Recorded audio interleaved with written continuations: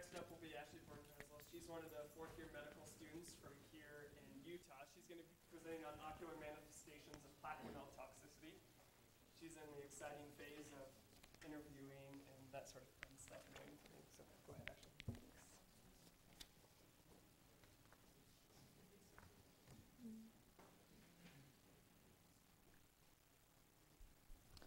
All right, good morning. Thank you all for being here to listen to me for a second time in just a few short months.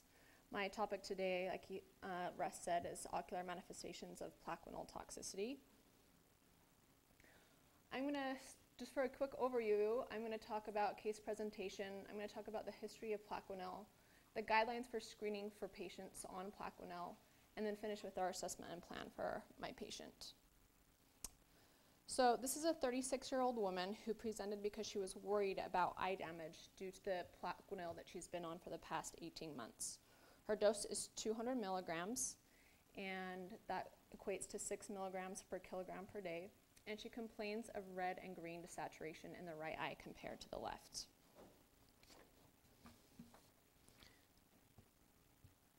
She's also concerned about new onset of light showers, bilateral eye pain, and repeated visual zigzags, which block out her vision and always occur in the same sequence. This phenomenon has occurred every other month for the past 6 months, and they are easily aborted with ibuprofen. She feels that bright sunlight and fluorescent light seems to trigger these episodes, and she notes that in the previous 2 or 3 years, she's had about 1 or 2 of these zigzag episodes, and without a headache that usually lasts about 30 minutes. On review of systems, she's positive for car sickness as a child and car sickness currently. She has no history of headaches ever previous to this. Her past medical history is positive for lichen planus follicularis, for why she is taking the Plaquenil. And this photograph demonstrates the severity of this disease and suggests why she's treating it aggressively. She has no other past surgical history, no ocular medical history, and she's never been hospitalized.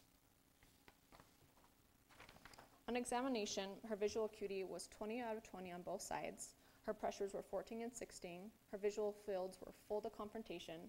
Her extraocular movements were full. Her color testing was 9 out of 9 in both eyes. And on slit lamp and fundoscopic exam, it was completely normal. Her cup to disc risk ratio was 0.2 on both sides. Her flicker test was 37 on the right and 36 on the left. And her 10-2 visual field was also completely normal. On her multifocal ERG, you can see a few areas of depression.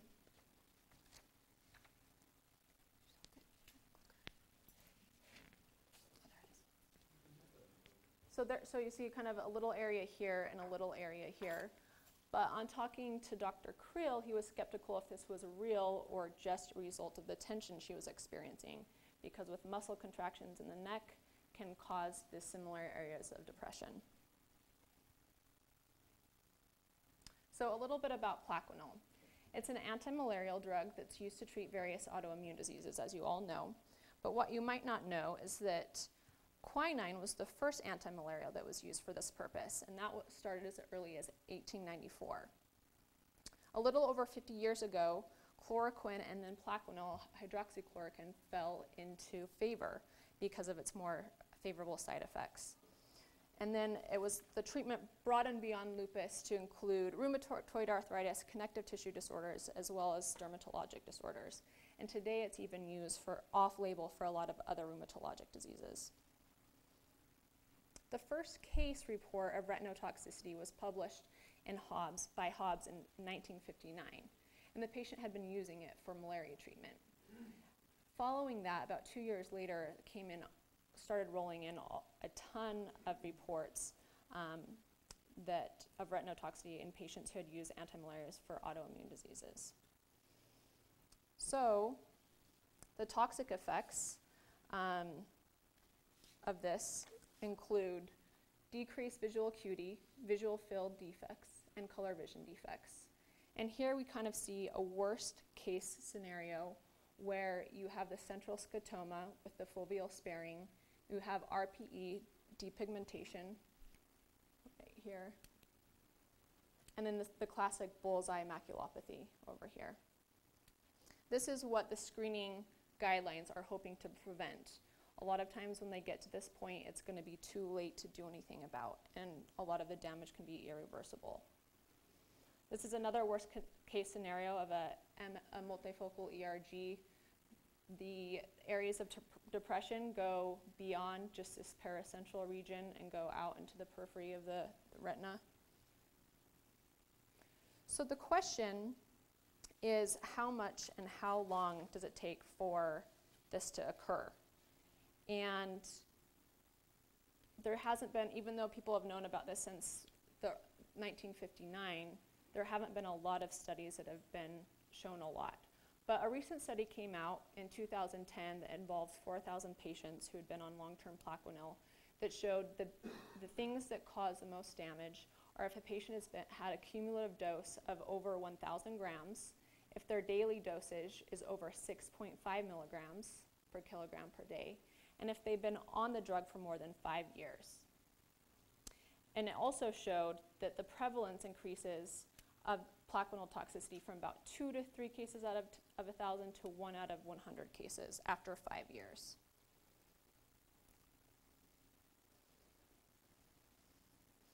So as far as intervention, there is not a lot of treatments that are available to reverse. There's no treatments available to reverse damage. However, reversal is often possible if the drug is stopped at a very early stage of functional loss. However, there has been reports of continued depigmentation with functional loss because the drug often stays in the blood after discontinuation. And because I named this ocular manifestations, I wanted to give a quick shout out to the corneal and glaucoma guys and gals. And Plaquenil can also be associated with lens opacification, whorl keratopathy, which looks very similar to amiodarone toxicity or Fabry's disease. And you can also cause ciliary body dysfunction. So I like it when lecturers kind of break it up with a few pictures. And so here's just a few more photos from my trip that I took last year. So bear with me, I know I've already shown you a few. So this is Mole National Park up in northern Ghana, some mom and baby warthogs. This is on a trip I got to go with my father and my mother and my sister and brother-in-law to the Serengeti. It's one of my favorite photos. And this is a Maasai woman who was just in a village outside of the Serengeti. All right, so I wanted to have you take that break so you guys pay attention for the current guidelines and recommendations. So this came out in May of 2011, and it came out because of that study that I just told you about that came out in 2010 that had the 4,000 patients. Because previous to any of these recommendations, the only reference was the physician's desk reference, which said that they should get examinations quarterly. And then in 2002, they came out with these same recommendations, but the study in 2010 verified that this is actually a good course to take. So what it is that patients should get, first of all, a baseline testing right before or right after starting Plaquenil. And then annual screening beginning no later than 5 years after starting the Plaquenil. And there are 3 things that need to be done. And first is the fundus examination. And that's not because it's sensitive at picking up toxicity, but it's to rule out and to make sure that there's not already retinal toxicity before beginning treatment. A 10-2 automated fill must be done, and then at least one of these following objective tests: a multifocal ERG, a fundus autofluorescence, or a spectral domain OCT. And then the American College of Rheumatology in 2012 came out and supported these recommendations. They only added that they should get annual examinations before 5 years if they're in a high-risk category, which would be, again, if they've already had more than 1,000 grams cumulative dose, or if they are on more than 6.5 milligrams per kilogram per day. So one of the things that they added was the emphasis on counseling. So patients need to be aware that they cannot completely prevent retinotoxicity if they're on Plaquenil. They can only mitigate the damage. They also talk a lot about overdose precautions. They talk about 4 patient types. The first one is the patient with short stature, where the typical dose is too high. So the typical dose is 400 milligrams. And in our patient, 400 milligrams, which is the typical dose, would put her at 12 milligrams per kilogram today, which is way too much. So, and then the other problem is that obese patients are often dosed on weight, which should not be done because the hydroxychloroquine is not retained in fatty tissues, and so they can be overdosed as well. They should be based on ideal body weight. And then also patients with liver and renal disease need to be watched, as Plaquenil is eliminated both through the liver and kidneys. So here is an example that's taken just right out of the recommendations, and what it's showing is how these are their different sensitivities for these tests.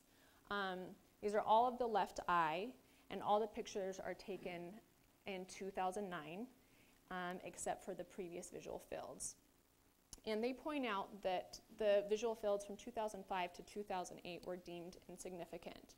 But they stress the point that if there's any repeats of even any point defects, that it should be considered significant, and the patient needs to be counseled at that point about cost and benefit of their medication.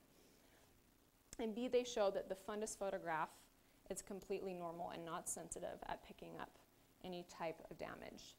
The OCT shows some thinning of the retinal nerve fiber layer, and then we have some autofluorescence in that kind of bullseye maculopathy right here. And then in the multifocal ERG, you can see that there's pretty normal wavelengths around the periphery and in the very central, but paracentrally they are a little bit diminished. So you can pick one of three of these modalities. The sensitivity and specificity of each one of them has not been determined yet, but they are seen as equivalent at this point. So a reminder of our patient, her only abnormality, which we don't know for sure is real or not, is these areas of depression here on her multifocal ERG. You can kind of see it a little bit better even down in this picture too. And so our plan with her is that, first of all, based on her stereotypical sequence of events, we diagnosed her with migraine with aura, and we started her on baby aspirin as a prophylaxis, and told her to continue her abortive therapy with ibuprofen, and we had her get an MRI brain because she's never had headaches before, and they just recently began. And then as far as her Plaquenil monitoring goes, because of the unreliability of her multifocal ERG, we're going to have her return in 4 months to repeat it. And then if testing is normal, we will begin the annual testing as the recommendations say in 3.5 years from now, which is 5 years from her start date. And we're going to counsel this patient. She's someone who's really worried about losing her sight, and we're just going to have to continue to counsel her on the fact that we can try and prevent this from getting bad, but you cannot prevent it from happening at all in the first place. So just really quick, where I left off, I kind of left on a melancholy note last time, talking about the millions of slaves who've exited through Ghana through the slave castles that are seen here. But I just kind of wanted to quickly reverse this and talk about how far Ghana has come in just a short amount of time. They gained independence in 1957, in only 56 years. They've gained independence. They have free voting for everybody over 18. They have religious tolerance, and they've recently moved from a lower income country to a middle income country. And just some hope for Africa in general. I know I'm passionate about it. I lived there for a year, so I can't help but be really connected with it. Time Magazine, Economist, and there's a lot of books coming out about how well Africa is doing. They're still obviously having problems. We're hearing about Kenya, and there's a lot to be done. But economic growth is rising, and I believe 6 out of the 10 fastest growing economies in the world in the last decade have come out of Africa, and investment in Africa has increased tenfold in the last decade. So I think it's an exciting time to see what's going to be happening in Africa in the future, to just give you a brighter outlook than last time. So many thanks to the neuro-ophthalmology team. I learned so much on that rotation, and special thanks to Abraham, who's always reminding everybody to get their power bar. And thanks to Jim here in the front for helping me get onto Axis, and Donald Krill for all his photographs. Thanks for Dad for coming to support me from the emergency department. And thank you to Alicia. There was no spots for me when I first was trying to get into ophthalmology, and she went to bat for me, and I've been able to do all the rotations that I needed to, so thank you very much. And thank you to all of you. And here are my references.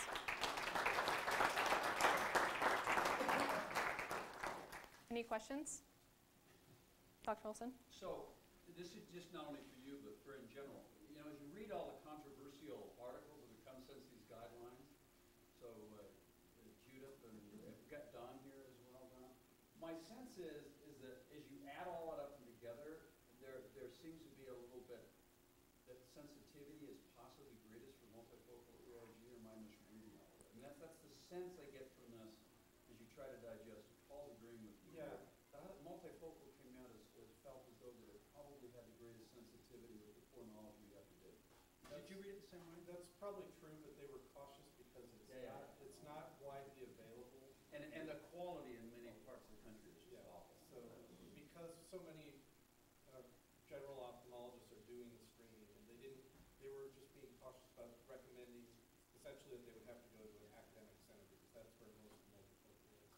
But it's definitely a challenging problem. A good friend of mine was followed by some very good people at a major center, and she developed full-blown toxicity. Yeah, and they even sat on it when she started sending me things. I said, you have to get off right now, and she's progressed. But the problem is that she needs to be on Plaquenil. Her lupus is getting much worse, and they're even considering putting her back on a half dose, which I think is a bad idea. That's very bad. She's already dropped to 26. But for here and this, knowing we have Don Krumer, is that what you're doing, Paul, with multifocal? Yeah, I like that's what I would do. We get all three, but multifocal I think is good. And certainly once a year isn't that burdensome. Yeah, it would definitely be nice if they did, do a bigger study that it became standardized with just one of those 3 tests, so that when people are cross-talking about this patient or that patient, there's a standard, but we're just not there yet. The data's been coming slowly. Issue, and that's the difficulty of doing studies in problems that take a long period of time and be very, very slow. Right. I mean, we're pretty fortunate in macular degeneration. There's been enough, but what was invested in these 2 studies? It probably cost $200 million just to get these 2 studies. So it's hard to fund them. You're going to have it's going to have to come out of NIH. We don't need to talk about what kind of pressure they're under. Right.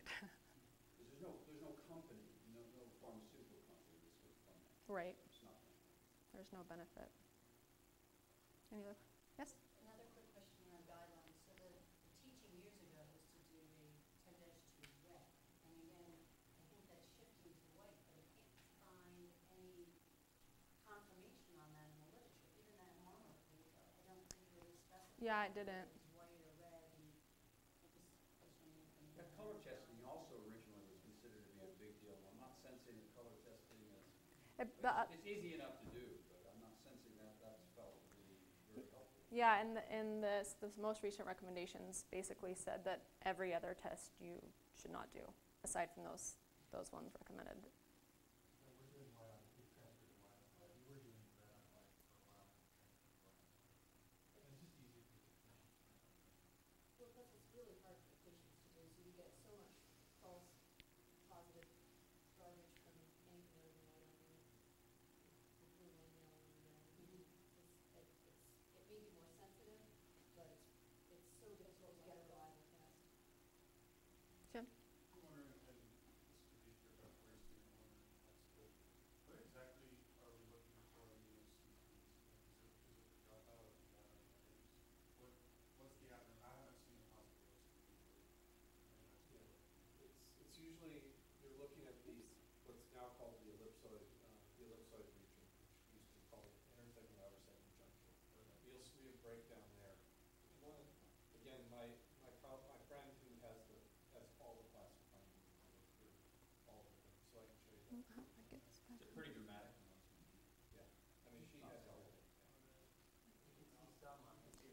I'm trying to pull it up again.